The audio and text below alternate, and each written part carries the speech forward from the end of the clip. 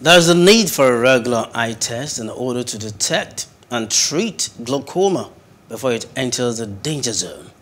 These were words from experts as the world marks Glaucoma Week, and Plus TV News health correspondent Ngozika Hechichi has more in this report. Each year, the World Glaucoma Week adopts a common theme to observe the initiative. This year's theme is "The World is Bright, Save Your Sight." This brings to fore the need for citizens to take responsibility and good care of their eye to prevent vision impairment and irreversible blindness caused by glaucoma and other blinding eye conditions.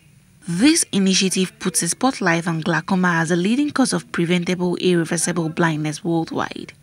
However, so many people are unaware they have the disease or may not have access to much-needed care. This is Bethesda Home for the Blind. Some visually impaired students tell us the story of how the silent thief stole their sight away. Meet Nathaniel Ndukwe, a 200-level visually impaired student of the University of Lagos who wasn't born blind. We started, let's say, about 10 years ago when I was working with Julius Berger Nigeria PLC as a subcontractor. So that is when I started noticing the slight change on my sight. So just like that, I started going from one eye clinic to another. That's when they now confirmed it to be glaucoma. Christopher, a CN, had similar experience than Nathaniel. He used to believe that blindness affects older people until he was caught up with the blindness in his early 20s. I used to pay people to take me out. As I told you before, before you take me out, people demand money from me. They will ask me for money.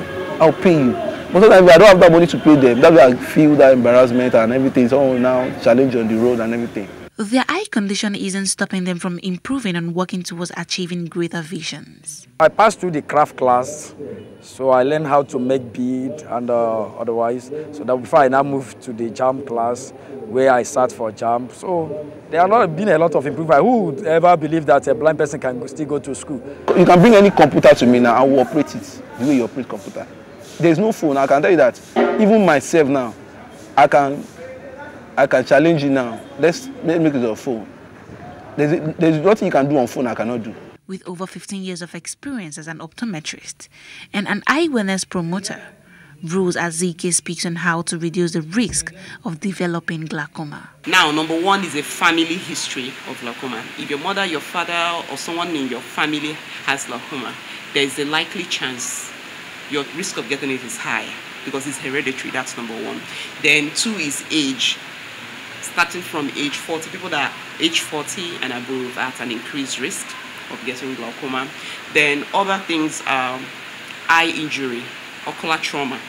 She wants the government at all levels and private organizations to create an awareness about glaucoma while advising regular checks of the eye. Ngozika Ohaiches, Plus TV News. Hello, hope you enjoyed the news. Please do subscribe to our YouTube channel and don't forget to hit the notification button so you get notified about fresh news updates.